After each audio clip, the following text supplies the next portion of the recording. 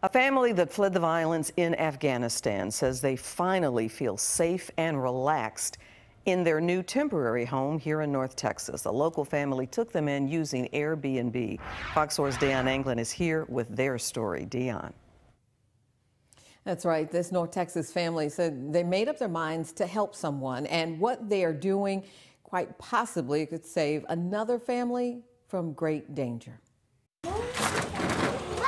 Two dads putting up holiday lights. So he's trying to help around the house, and I'm telling him, no, you don't have to help. I can do it, and he's compelled to help. It's a familiar job for Mark Pulse, a husband and father with two little ones looking forward to Christmas.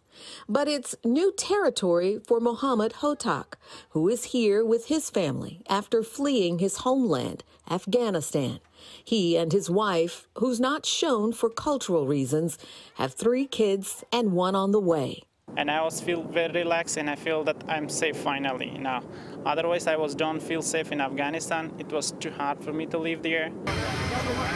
This video shows the crowded flight the family managed to board after leaving behind everything they own to get out of the country. Since 2006, Hotak worked for the U.S. Embassy in Afghanistan, a position that put his safety in jeopardy after the Taliban's sudden rise to power. I was very scared. I was very afraid because I've been working a long time with the U.S. people in Afghanistan, so that's why I was maybe they will kill me, or maybe they can do everything to me because I worked since 2006 with the U.S. people. Mark and Brenna Pulse went through Airbnb to offer their home to a refugee family, a decision they're happy they made. It actually was an easy decision for us. We have the guest room upstairs, and we thought, they're not going to live with us forever. It'll be a short inconvenience to do something wonderful and to help somebody who can really benefit. The Pulse children were at daycare during our visit, but despite the language barrier, their parents say they enjoy their live-in playmates.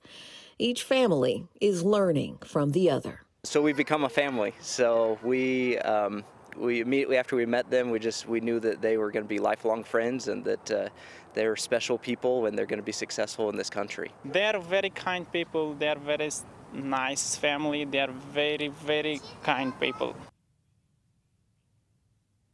Now, Mohammed's family just may soon be moving out into their own apartment. They were awaiting word on that, in fact, today, but they are moving toward becoming totally self-sufficient.